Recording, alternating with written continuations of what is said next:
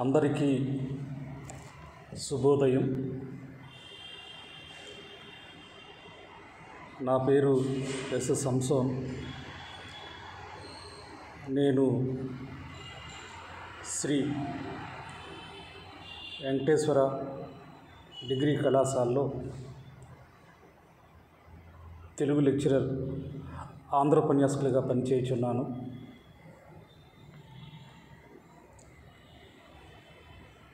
Affiliated university ఆదికవి Nannaya Rajahmundry,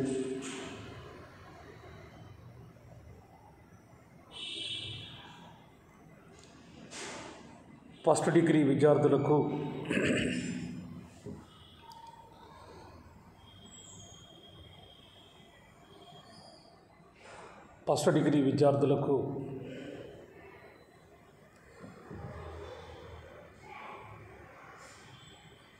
second sem Telugu పాఠ్యాంశం నుంచి second unit topics మనం మాట్లాడుకుంటున్నాం. ఇప్పుడు నేను మాట్లాడబోయే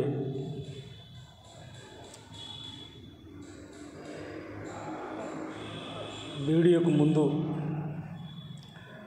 వాట్ ఈజ్ నావల్, అసలు నవల్ అంటే ఏమిటి, అది ఎలా పుట్టింది, ఎలా ఆవిర్భవించింది, దాని వికాసం ఏంటి, తర్వాత అమలాపురం నుంచి అమెరికా దాకా అన్నట్టుగా తెలుగు నవలు మొదలుపెట్టి భారతీయ నవళ్ళు, ప్రపంచ నవలు కూడా పరిచయం చేసే ప్రయత్నం చేశాను.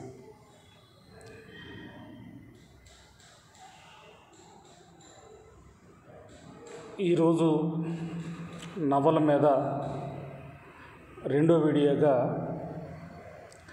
నవల స్వరూప స్వభావాలు అనే దాని మీద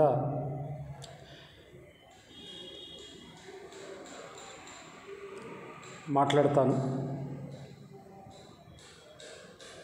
ఈ నవల స్వరూప స్వభావాలు అంటే ఏమిటి, దీని స్ట్రక్చర్ ఏమిటి, నవల నిర్మాణం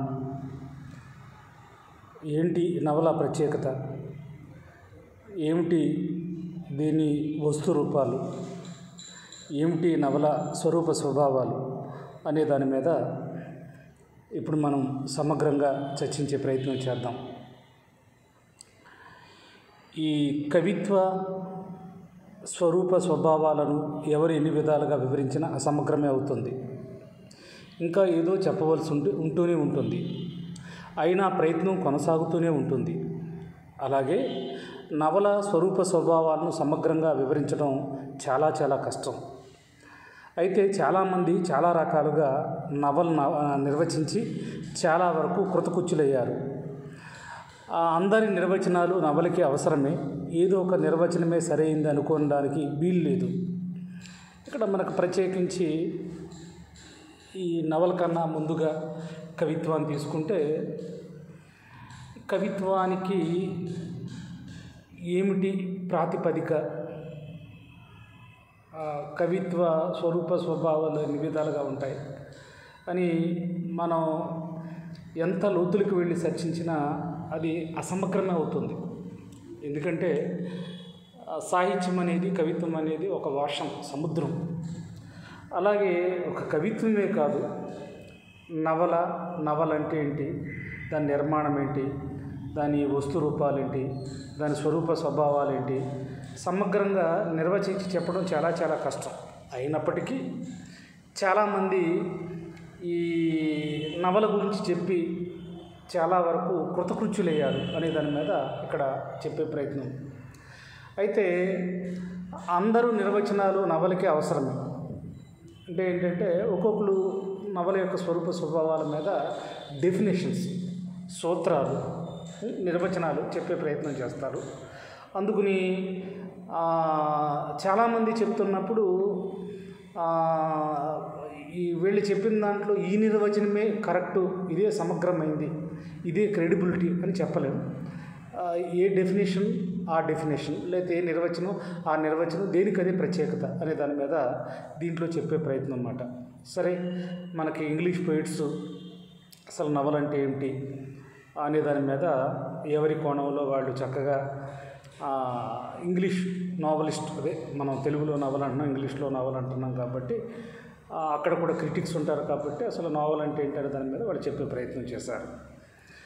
అయితే ఇక్కడ మన తెలుగులోకి వచ్చేసరికి ఒకసారి మనం చూసుకుంటే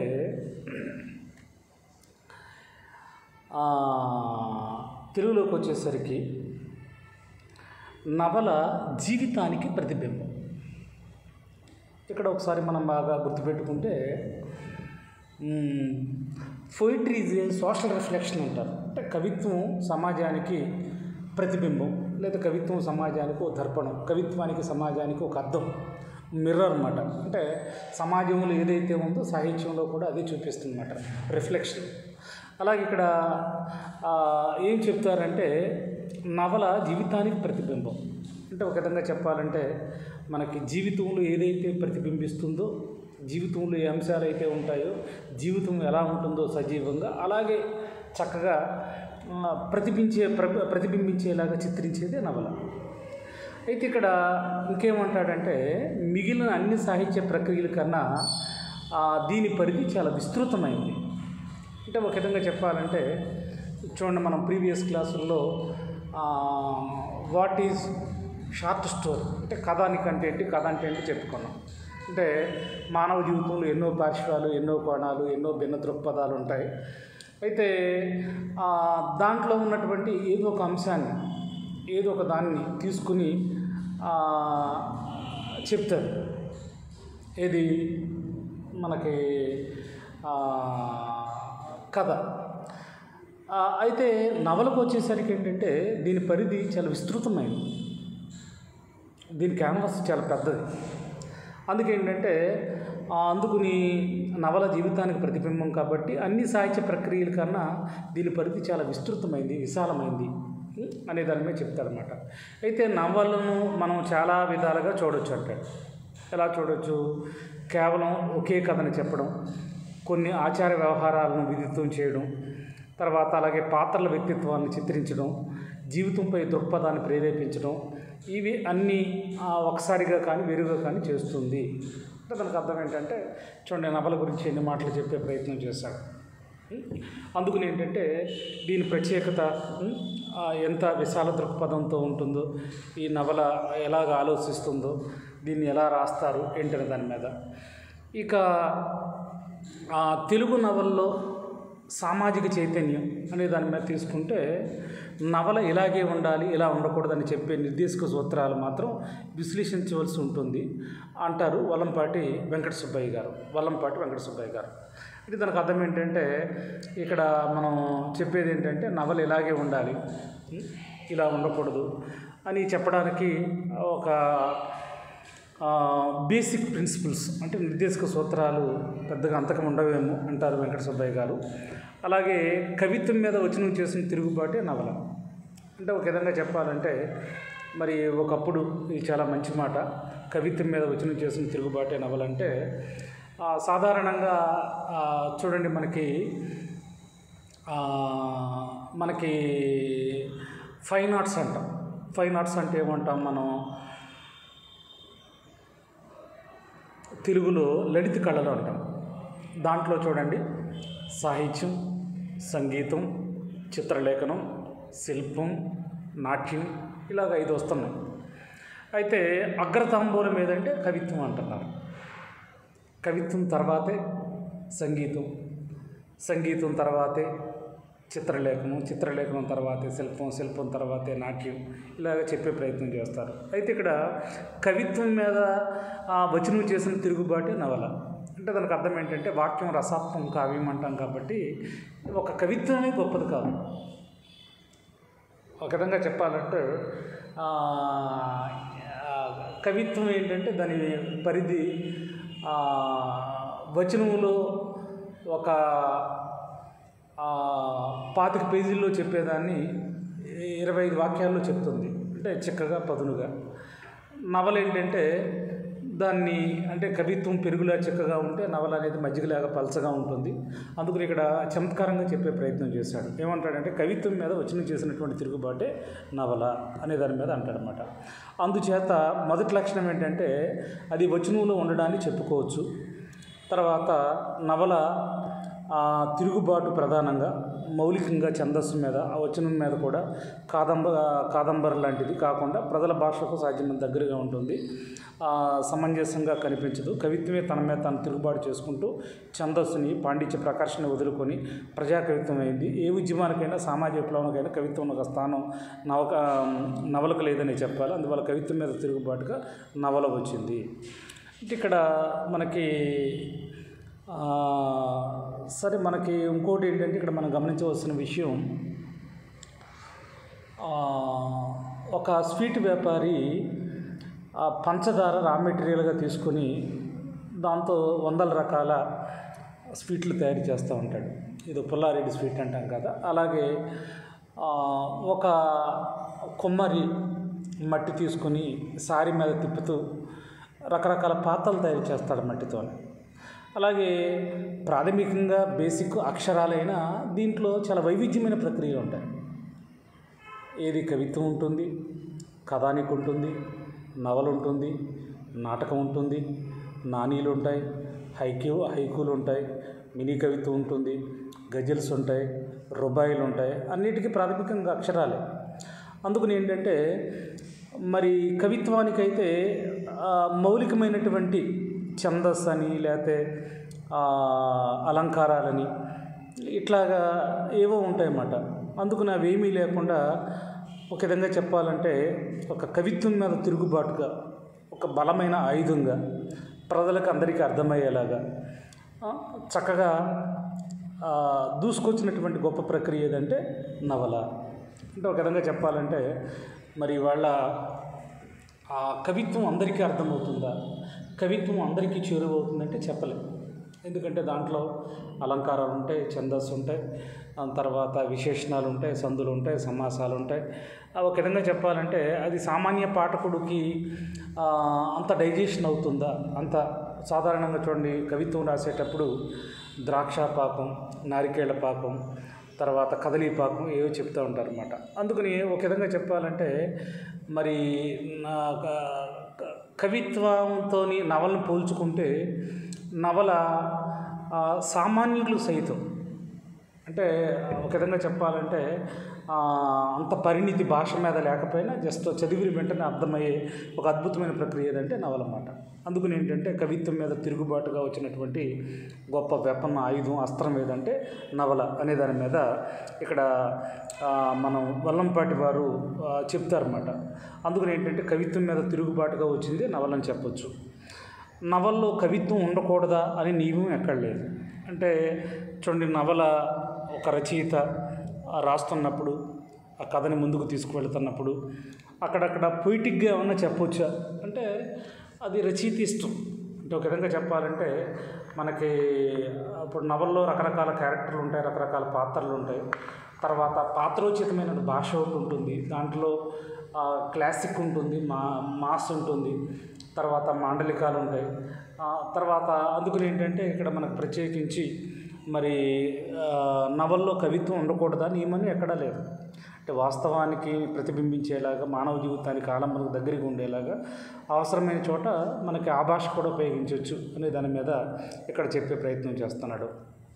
అయితే కథా వస్తువులో కవిత్వాన్ని చూపిన నవలా రచయితలు ఉన్నారు, కవితామయమైన వచనాన్ని రాసిన వారు ఉన్నారు. అలాంటి వారిలో విశ్వనాథ, బుచ్చిబాబు, రావి శాస్త్రి ఈ ప్రముఖులుగా చెప్పవచ్చు అంటాడనమాట. విశ్వనాథ్ అంటే మనందరికీ తెలిసిందే. ఎందుకంటే తెలుగులో మొట్టమొదటిసారిగా జ్ఞానపీఠ అవార్డు వచ్చినటువంటి గొప్ప కవిగా విశ్వనాథ సత్యనారాయణ గారిని చేర్చుకోవచ్చు.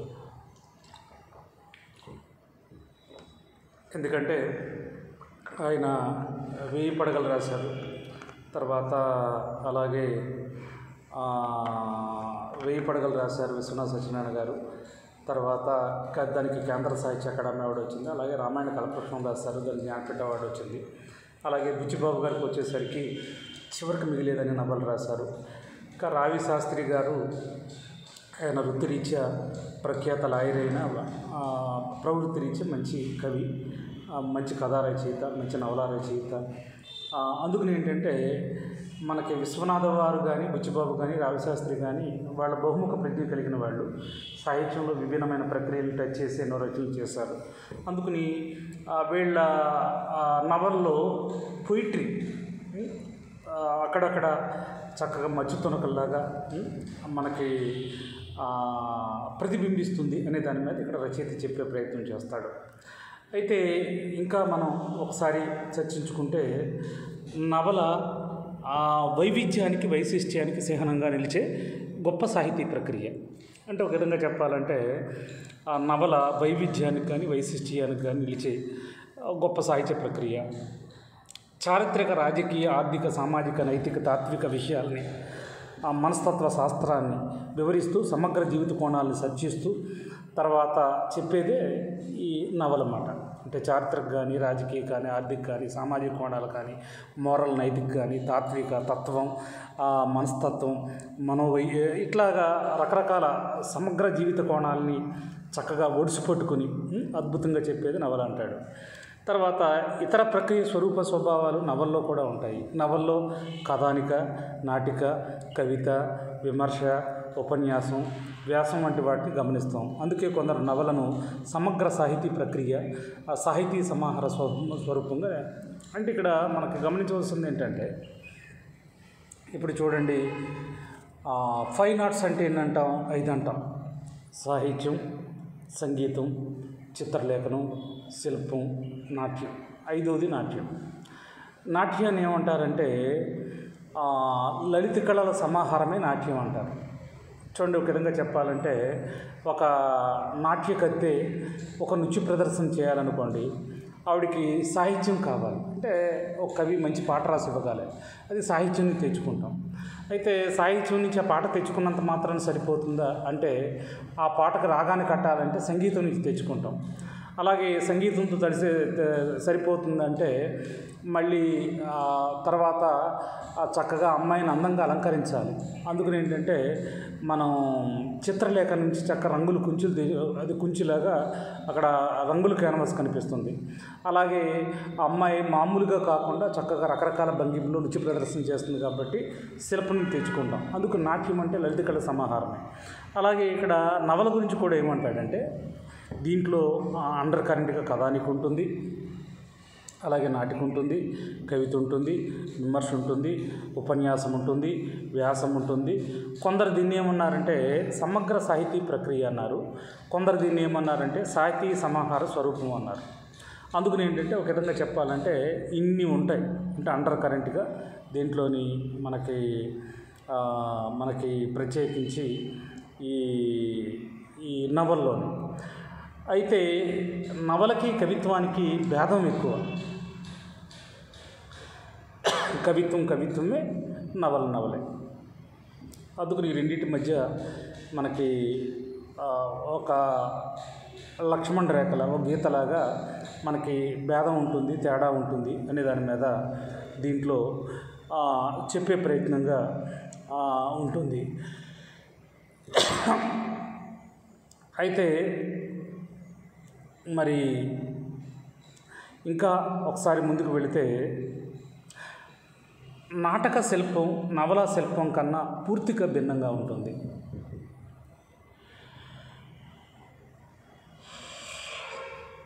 నాటక శిల్పం నవలా శిల్పం కన్నా పూర్తిగా భిన్నంగా ఉంటుంది. నాటక నిర్మాణంలో రచయితకి స్వేచ్ఛ తక్కువ ఉంటుంది. తాను చెప్పదలుచుకున్నటువంటి విషయాన్ని పాత్రల ద్వారానే చెప్పవలసి ఉంటుంది. నాటకంలో వస్తువు పరిమితంగానే ఉంటుంది, కానీ నవల్లోని ఎంతటి విస్తృతి గల కథనైనా తీసుకోవచ్చు. పాత్రచిత్రంలో కానీ, కథా నిర్వహణలో కానీ నవల రచయితకి స్వేచ్ఛ ఎక్కువ. చూడండి, ఇక్కడ ఒక అద్భుతమైనటువంటి విషయం మీద చక్కగా రచయిత చెప్పే ప్రయత్నం అన్నమాట.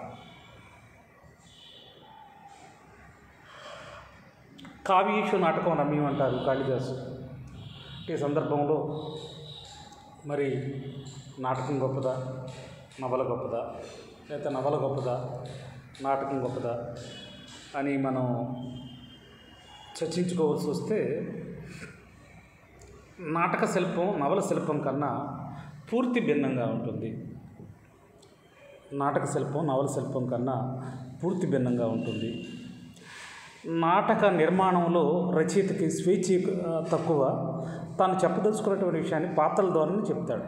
అంటే ఇక్కడ ఇంకోటి చూడండి, నాటకానికి నవలకి ఉన్నటువంటి తేడా ఏంటంటే, నాటకం ఒక దృశ్య రూపం కాబట్టి, నాటకం ఎప్పుడు ఒక దృశ్య రూపం కాబట్టి అది నాటకాన్ని చదివితే బాగోదు. అసలు మనం నాటకాన్ని చదువుతూ ముందుకు వెళ్ళాం. ఎందుకంటే వివిధ పాత్రల సమాహారం నాటకం. దాంట్లో రకరకాల పాత్రలు ఉంటాయి, రకరకాల సంభాషణలు ఉంటాయి, రకరకాల క్యారెక్టర్లు ఉంటాయి, రకరకాల అది నాటకాన్ని సజీవంగా దృశ్య రూపంలో వేదిక మీదే చూడాలి. అయితే నవల నాటకంతో పోలిస్తే వస్తు పరిమితి నాటకంతో పోలిస్తే అదే నవలతో పోలిస్తే నాటకం వస్తు పరిమితి చాలా పరిమితంగానే ఉంటుంది. నవల ఎంతటి విస్తృతినైనా విస్తృతి గల కథనైనా తీసుకోవచ్చు. అంటే నవల క్యాన్వాస్ చాలా పెద్దది నాటకం కన్నా కూడా, అందుకని దాన్ని పరిధిని ఎంతైనా తీసుకోవచ్చు. అలాగే పాత్ర చిత్రణలో కానీ కథా నిర్వహణలో కానీ నవల రచయితకి స్వేచ్ఛ ఎక్కువ. అంటే పాత్ర చిత్రంలో కానీ కథా నిర్వహణలో కానీ నవల రచయితకి స్వేచ్ఛ ఎక్కువ ఉంటుంది అనే దాని మీద దీంట్లో చెప్పే ప్రయత్నం. తర్వాత అలాగే నాటకానికి కాల వ్యవధి నవలకి లేదు. నాటకంలో పాత్రల సూక్ష్మాంశాలని చిత్రీకరించవచ్చు, కానీ నవల్లో చిత్రించేంత అవకాశం ఉండదు. అలాగే నవల రచయిత తనకు గల స్వేచ్ఛని దుర్వినియోగపరచకూడదు. సంభాషణలో వర్ణంలో ఉపన్యాసాలు లేకుండా జాగ్రత్త పడాలి. పాత్రలకు బదులు తాను ప్రవేశించకూడదు. కాబట్టి నవల్లో రచయిత సాధ్యమైనంత తక్కువగా కనిపించాలి. నాటకంలో లాగే పాత్రల ద్వారా కథను నడిపించడం బాగుంటుంది అనే దాని మీద దీంట్లో చెప్పే ప్రయత్నం అన్నమాట. అందుకని ఏంటంటే ఇక్కడ మరి అంటే ఇక్కడ నాటకం గొప్పదా నవల గొప్పదంటే దేని ప్రత్యేకత దానిది. ఏంటంటే నాటకంలో సంభాషణ రూపంలో ఉంటే, తర్వాత ఏంటంటే నవల్లో రచయిత స్వేచ్ఛని దుర్వినియోగపరచకూడదు. సంభాషణలో కానీ వర్ణంలో కానీ ఉపన్యాసాలు లేకుండా జాగ్రత్త పడాలి. పాత్రల బదులు దాన్ని ప్రవేశించకూడదు. కాబట్టి నవల్లో రచయిత సాధ్యమైన తక్కువ కనిపించాలి. నాటకంలాగా పాత్రల ద్వారా కథను నడిపించడం బాగుంటుంది. అందుకని ఏంటంటే నాటకానికి సంభాషణ ప్రాణం. తర్వాత ఏంటంటే నాటకానికి సంభాషణ ప్రాణం, తర్వాత సన్నివేశ కల్పన ముఖ్యం. అదే నవలకి కథ వర్ణన ముఖ్యం అంటాడు అన్నమాట. ఇక్కడ ఇది కూడా చాలా అద్భుతమైనటువంటి మాటగా చెప్పవచ్చు అన్నమాట.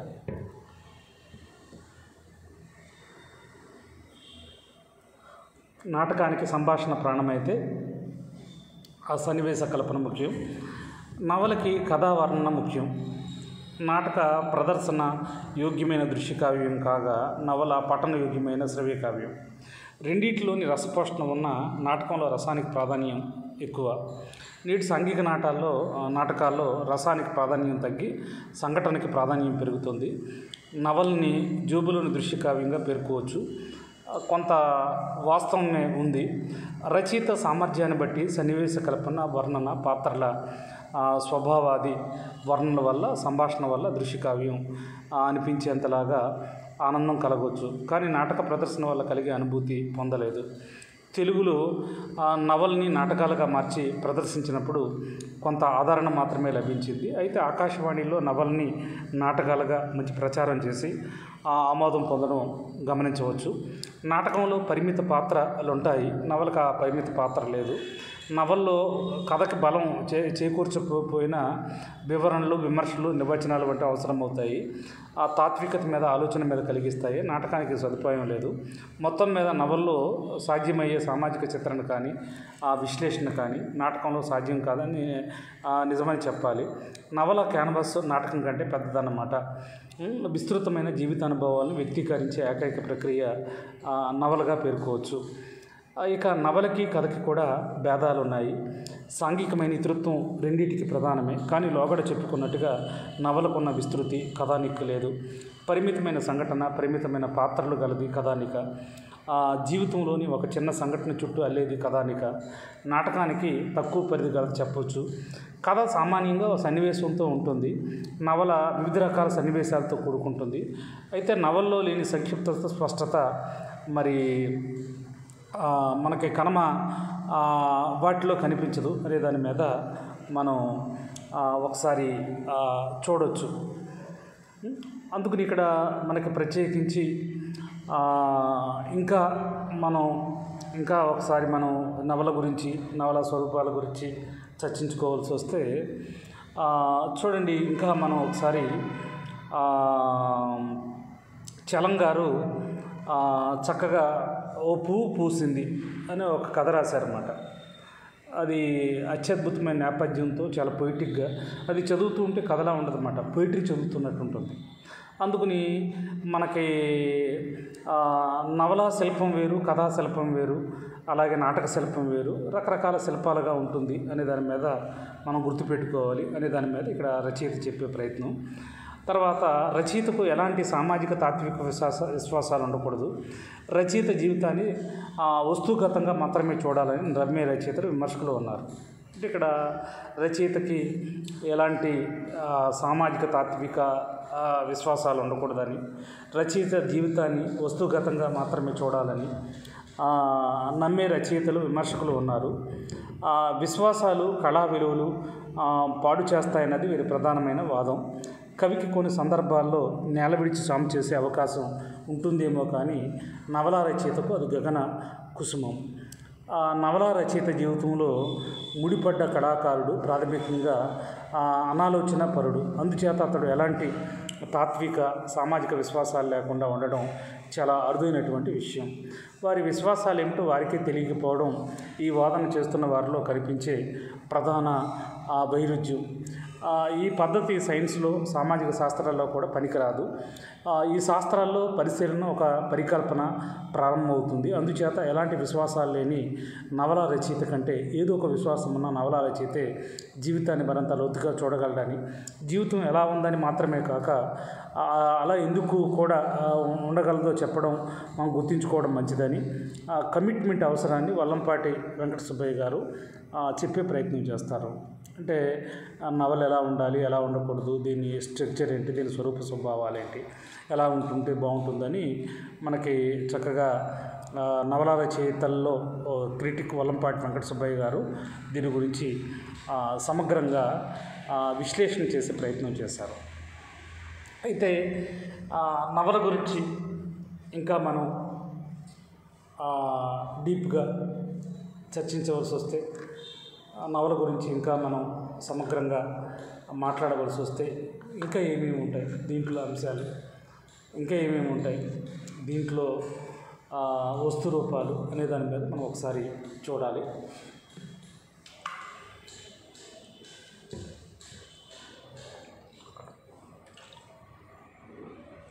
మనం ఒక ప్రక్రియను అవగాహన చేసుకోవడానికి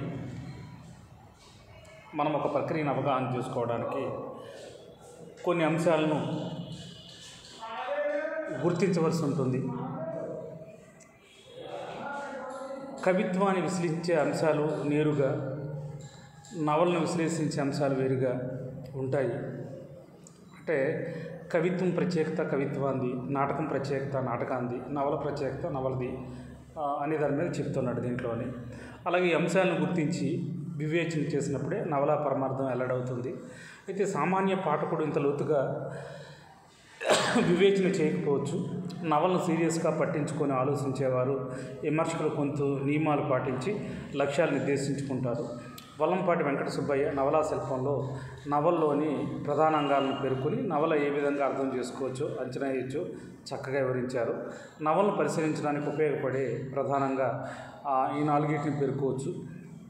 1 కథ, 2 కథా వస్తువు, 3 పాత్రలు, 4 నేపథ్యం. ఈ నాలుగింట్లో ఎక్కువ తక్కువ నిర్ణయించే బదులు వీటిని పరస్పర ఆశ్రయాలుగా చెప్పడం సముచితం.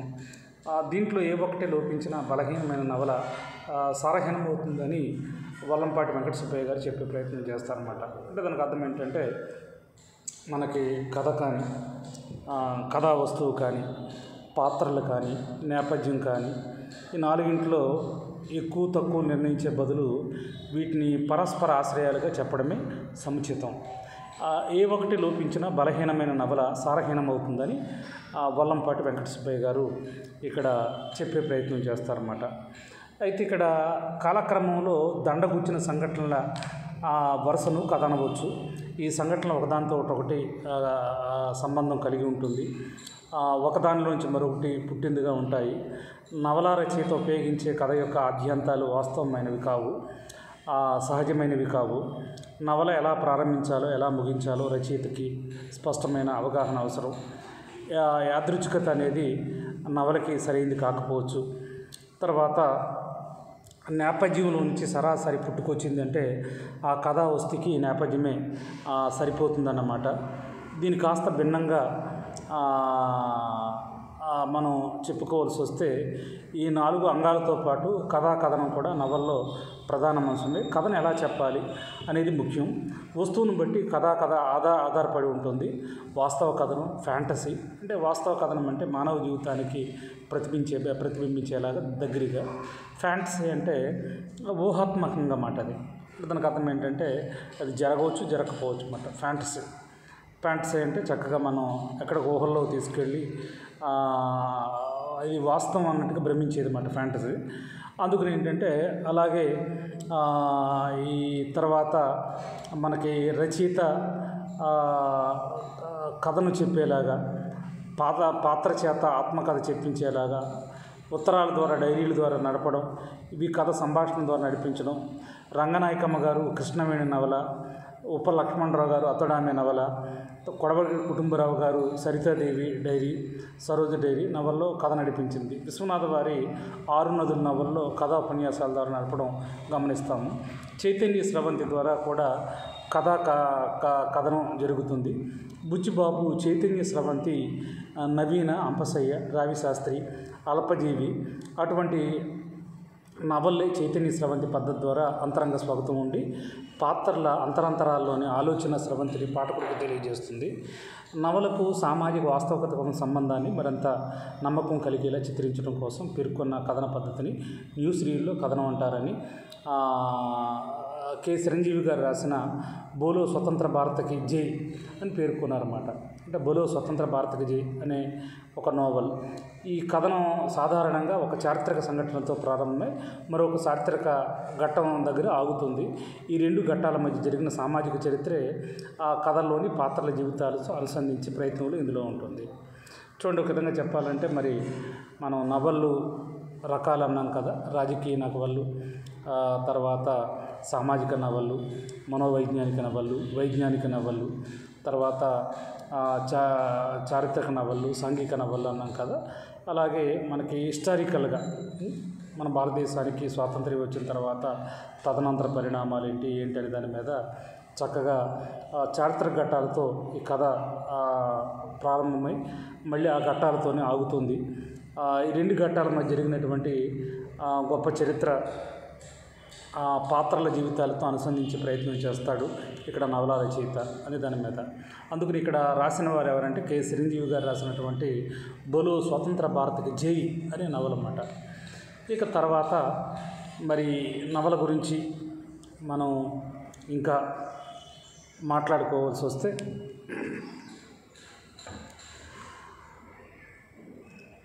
సాధారణంగా ఇక్కడ మనం గమనించవలసిన విషయం ఏంటంటే అది నవలైన, నాటకమైన, వ్యాసమైన, లేకపోతే సినీ కళారూపమైన ఏదైనా ఇక్కడ మనం గమనించవలసింది ఏంటంటే చూడండి, ఇవాళ మనకి 2 తెలుగు రాష్ట్రాలున్న మనకి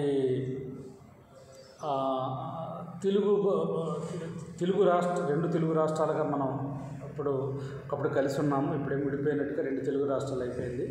అయినా అందరం మాట్లాడేది ప్రాథమికంగా తెలుగైనా ఎవరి యాస వాళ్ళది, ఎవరి మాండలికం వాళ్ళది, ఎవరి భాషా సౌందర్యం వాళ్ళది. ఉదాహరణకి గోదావరి మాండలికం, తర్వాత అది మన ప్రాంతం కోస్తా వాళ్ళది. అలాగే రాయలసీమ మాండలికం, అది రాయలసీమ ప్రజలది. తెలంగాణ మాండలికం, తర్వాత అలాగే ఉత్తరాంధ్ర మాండలికం. అందుకని ఒక విధంగా చెప్పాలంటే నవల రాసేటప్పుడు శైలి ఏంటి, శిల్పం ఏంటి, దాని స్టైల్ ఏంటి, గ్రాంధికంలో చెప్తున్నాడా లేకపోతే వ్యవహారిక భాషలో చెప్తున్నాడా, అది క్లిష్టంగా ఉంటుందా, సరళంగా ఉంటుందా, తర్వాత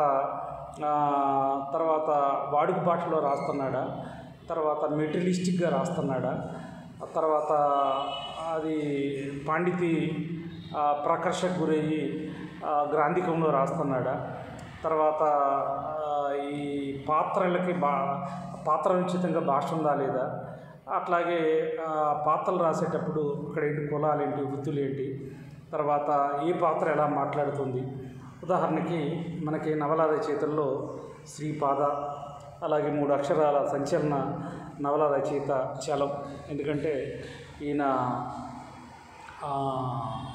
అదే ఇవాళ ఆకాశంలో సగం, భూమి మీద సగం, జనాభాలో సగం, అవకాశాల్లో సగం, అన్నింటిలో సగం సగం. అంటే ఈయన ఒక విధంగా చెప్పాలంటే ఉమెన్ ఎంపవర్మెంట్ అంటున్నాం కదా, అంటే ఒక విధంగా చెప్పాలంటే మహిళా సాధికారత. ఇవాళ స్త్రీలు అత్యద్భుతంగా మరి ముందుకొచ్చి అన్ని రంగాల్లో దూసుకువెళ్ళి అన్నింటిలో అద్భుతమైన వంట సృష్టిస్తున్నారంటే మన తెలుగు వరకు వచ్చేసరికి చలంగారని చెప్పొచ్చు అన్నమాట. ఒక విధంగా చెప్పాలంటే ఫాదర్ ఆఫ్ అది ఉమెన్ పోయిటరీ లేకపోతే ఉమెన్ సబ్జెక్టు చలంగారని చెప్పవచ్చు అన్నమాట. చలంగారు తర్వాతే ఎవరైనా ఇది స్త్రీవాదం మీద, మహిళా సాధికారత మీద, ఉమెన్ ఎంపవర్మెంట్ మీద చాలా బలమైన గొంతులు వినిపించినటువంటి వ్యక్తిగా. అలాగే విశ్వనాథ, అది మాటలుగా చెప్పవచ్చు. అలాగే మరి ముఖ్యంగా గొప్ప వ్యక్తి కొడవటి గంటి కుటుంబరావు గారు. ఆయన పేరేంటంటే కోకో అంటారు. అందుకని మరి ఇలాగా ఒక్కొక్కరిది శిల్పం ఒక్కొక్క రకంగా ఉంటుంది, ఒక్కొక్క స్టైల్లో ఉంటుంది. అందుకని ఇక్కడ ఇటీవల స్వామి గారని ఒక ఆయన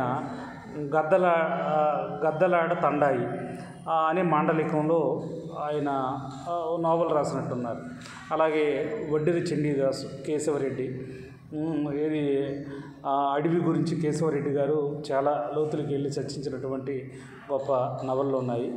అలాగే ప్రేమ నవలు రాసిన కౌసల్యాదేవి నవల్లో వేరే విధమైనటువంటి శైలి ఉంటుంది. అందుకని ఏంటంటే ఇక్కడ మనకు ప్రత్యేకించి మరి ఇక్కడ మనకు ప్రత్యేకించి సాహితీవేత్తలు కానీ అలాగే రచయితలు కానీ ఉద్దేశించడం లేదు. సామాన్యులకి అన్ని వర్గాల వాళ్ళు ఉద్దేశించబడి సామాజిక సమస్యలకు అత్యంత ప్రాధాన్యత ఇవ్వబడుతున్నటువంటి ప్రత్యేకత నిలబెట్టుకుంటుంది నవల గురించి సోమర్సెట్ మామ నిర్వచనంలో కొన్ని భాగాలుగా మనం చెప్పుకోవచ్చు. అందుకని ఏదేమైనా నవల విభిన్న శైలి కలిగింది. తర్వాత ఈ అత్యద్భుతమైనటువంటి ఈ ప్రక్రియ, తర్వాత ఒక విధంగా చెప్పాలంటే మరి చాలా గొప్ప ప్రక్రియగా నవలు చెప్పుకోవచ్చు.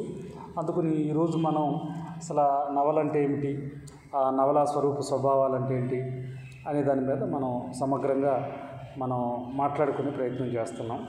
అందుకని ఇక్కడ ఇవాళ నవల స్వరూప స్వభావాలు అంటే దాని స్ట్రక్చర్ ఏంటి, దాని నిర్మాణం ఏంటి, ఎలా ఉంటుంది, ఏ విధంగా ఉంటుంది, ఏం చెప్తుంది, దాని క్యాన్వాస్ ఏంటి, దాని పరిధి ఏంటి, నాటకానికి నవలకు ఉన్న తేడా ఏమిటి, అలాగే కథకి నవలకున్న తేడా ఏమిటి, తర్వాత ఎలా చెప్తుంది, ఎలాగా అనే దాని మీద మనకు ప్రత్యేకించి చాలా చాలా అపూర్వమైన అద్భుతమైనటువంటి ఎన్నో విషయాల్ని మరి మనం ఈ టాపిక్ ద్వారా చెప్పుకునే ప్రయత్నం చేశాము.